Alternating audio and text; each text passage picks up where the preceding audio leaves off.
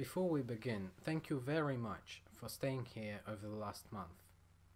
I haven't been posting videos and for that I'm very sorry. My laptop screen broke and because of that I couldn't edit videos properly. Anyway, the replacement panel arrived today and the laptop is now fixed. If you'd like to see a video about the panel replacement process, please comment below. I'm unlikely to make a separate video about it since it's quite simple, but I could put it at the beginning or at the end of one of the upcoming videos if you're at all interested.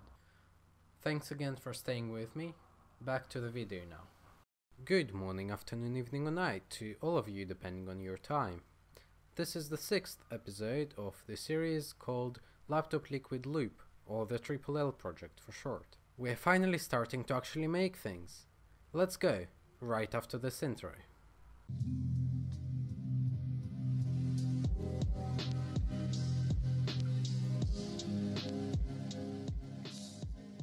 So the way we're going to do this is first I'll unbox and explain the items that had to be bought in that will go inside the casing, and then there will be a time lapse of me making the casing.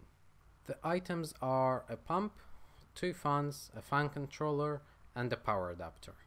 You may have noticed I didn't mention a radiator, and that's because I haven't received it yet. But the dimensions of the radiator are on the item page, so I can still make the casing. Anyway, let's unbox what we have. Starting from the power adapter. The one I have here is a 70 watt Phobia power adapter. Its output specs are 12 volts DC at up to 5 amps through a 4-pin Molex type connector. This should be plenty of power for the 2 fans, the fan controller and the pump, which this adapter will be powering. The adapter brick measures at 30 by 45 by 110 millimeters. With the Molex cable at around 60 centimeters or 600 millimeters. The adapter came with 2 socket plug types, the US and EU, which some people may find useful. For my application though, the US type is completely redundant since most of the time I'm in the UK, and when I travel to either Russia or Israel. Let's move on to the fans. I decided to go for the Corsair SP120s, red LED ones. They're focused on delivering more static pressure instead of airflow, so they're meant to be used to cool radiators, unlike high airflow fans that are used to provide good airflow in a PC. The fans can spin up to 1650 RPM. The speed is quite average by today's standards. For example, some of EK's fans can go up to 3000 RPM, almost double the speed of the SP120s. However, 1650 should be plenty for our usage, considering we have complete control over the casing and so can make it much less restrictive than a normal PC case. The red LEDs don't have a purpose, and I'd personally prefer RGB for more FPS. The reason I went for a simple LED is that RGB would require a controller, and we already have one controller, so I feel that adding another one would overcomplicate the production process as well as the user experience. Next up we have the fan controller. This is Thermaltake's Commander fan controller. The version we've got here has 5 channels, so up to 5 fans can be connected and powered through the controller. It also has a touchscreen, which to be fair isn't better than simple rotation dials, but dials would protrude a little bit more. Who am I kidding? I just went for the touchscreen version because it looks cool.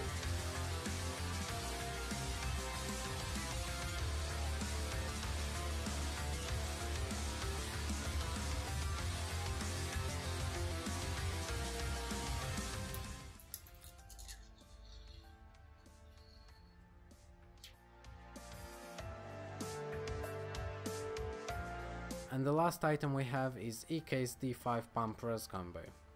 Its full name is EK ACR Revo D5 MX, and I should offer EK to work in their marketing department. No person is going to remember this awful name. Regardless though, This pump is the only one in EK's Fluid Gaming lineup. This lineup focuses on aluminum custom loop components, which is just what we need. The unit itself has 3 ports in total, 2 on the side of the pump as input and output, and 1 on the top of the res as a fill port. Now that we've got our components unboxed, we need to test the power adapter and make sure it's going to work. It's marketed as for audio equipment, so I'm not sure what is going to happen here. For all I know, it could die straight away and take any connected components with it. That's why I'm going to connect just the fan controller and one fan first. If that works, I'll connect all of the components as they'll be connected in the casing.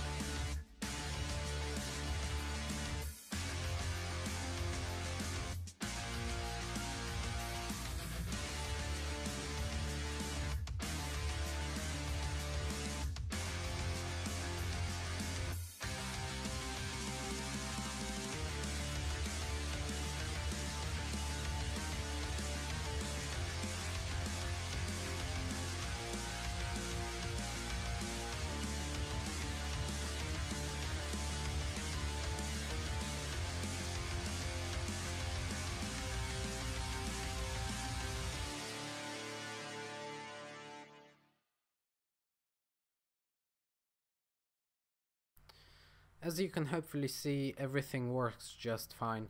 The pump is clearly running, you can see bubbles moving inside the res. The fan controller is also working as intended. I can change the fan speed or turn the fans off.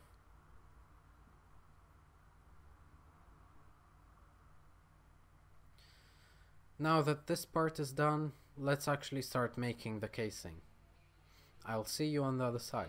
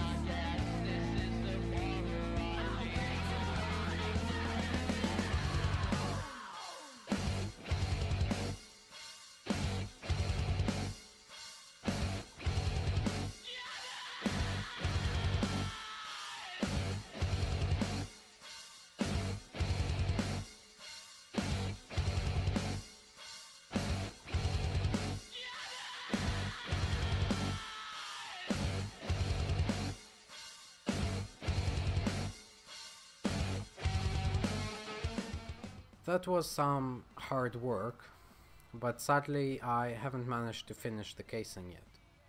There is still quite a lot to get done, but I'll show you the rest in the next video. Don't forget to check the description for my social media links. I post updates there more often than videos here.